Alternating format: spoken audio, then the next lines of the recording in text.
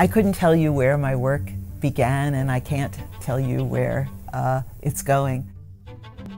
I think I've always been fascinated by the variety of human experience, human languages, human cultures, human ways of living and interacting. So this has been something that has interested me forever.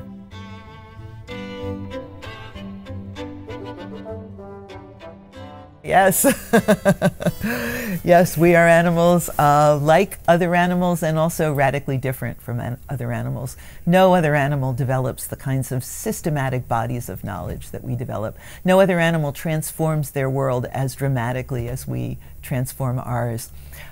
One of the really interesting things we learn in studying other animals is how similar we are to them and how different we are. And I think studies probing both those similarities and those differences are needed to really understand how human minds work.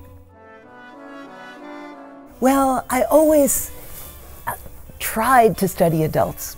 But as I said, they're just much too hard. We're too complicated. We know too much. I found it really difficult to think about knowledge in the adult form and how it's organized.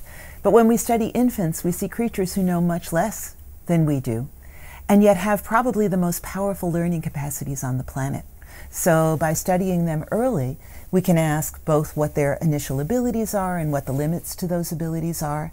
And then we can follow them over time and see how children build on those abilities to start to work their way into our rich and vibrant cultures.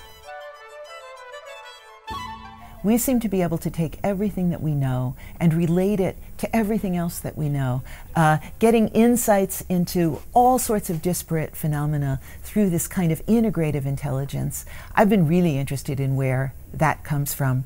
And infants are an interesting population in which to look for it, because initially their understanding of different aspects of the world seems to be quite separate from one another.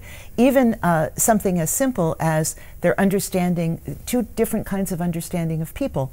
Understanding people as agents who act on the world and cause changes in it, and understanding people as social beings who share experiences with other social beings. Those seem to be quite separate for very young infants. As one of your former Heineken Prize winners, Mike Tomasello, showed, though, at the end of the first year, these abilities start to come together, and for the first time you start seeing uniquely human ways of engaging with other people and understanding them. And I think that's showing this species-specific kind of integrative intelligence at work. I think the future is presenting us with an enormous number of questions. I think in order to address those questions, we're going to need cognitive science even more than we've needed it in the past.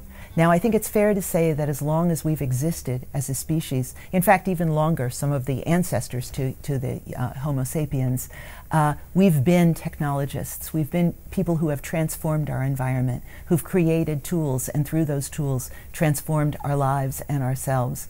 But never has the pace of technological change been as rapid as it is now. It's so rapid today that within a single family, older siblings and younger siblings are growing up into somewhat different worlds.